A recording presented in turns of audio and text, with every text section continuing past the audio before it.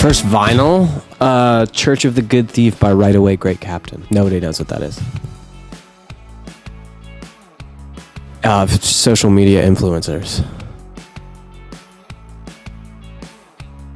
I learned how powerful music can be. Going into a place like that, it's like a really, really dark place, and bringing some light to it, you can see the effect that it has on people, and that's something that really inspired me to do what I'm doing now.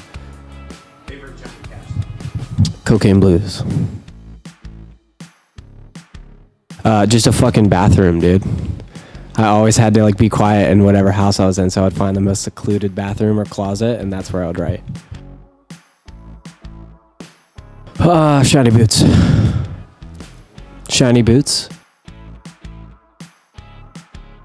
I did Spice one time, and that shit is gnarly, and I was like tripping out, man, and I was listening to this M83 song that's like this epic song, and I like was looking at my wall, and the wall started to like shift into like a dragon that was like going across the thing, and I started crying. Favorite Minnesota memory? Frickin' Stout Burger. I have one waiting for me right there. Have you been there? Oh my god, Stout. So good.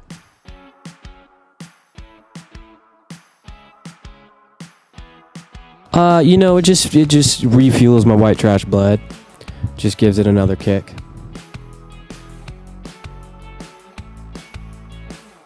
I got news that went #1 as I was descending on a plane in between two like massive dudes. So I was like scrunched in the middle, and I like turned my airplane mode off, and I saw it, and I like kind of started to tear up, and I just thought it was like the funniest view of like me in between these two dudes. Like, oh my god. But I didn't even have time to like really celebrate it. I really like this whiskey called Dimple Pinch, and I found out about it because it's the last drink that Walter White orders in Breaking Bad. And me and my buddy Mike were like, what? We wondered if it was real, and it is, and it's fire. Probably There Will Be Blood. Tech Decks. Oh, dude, no. What the fuck are you doing, dude? That's disgusting. That's so gross. I saw someone put ketchup on their mac and cheese once, too. That's so fucking gross, dude. Yeah, that's fine, because that's normal. I don't prefer one over the other, because they're just for different things, but I like playing, like, shows. If I'm playing it solo, obviously, I like an acoustic guitar a lot better. My dad has one that I would play around with a little bit, but those are a lot more for like slide guitar, and I suck at slide guitar.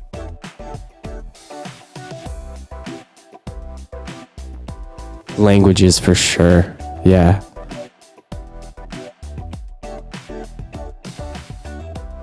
Well, they played in Christian metal bands that were named Never Thirst and Holy Warfare.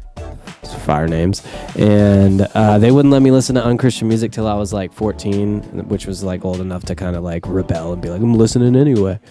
But they, to their piece, I was picking the worst like music that I wanted to get, and they were like, no, you can't have that, and then they kind of just cut it off completely.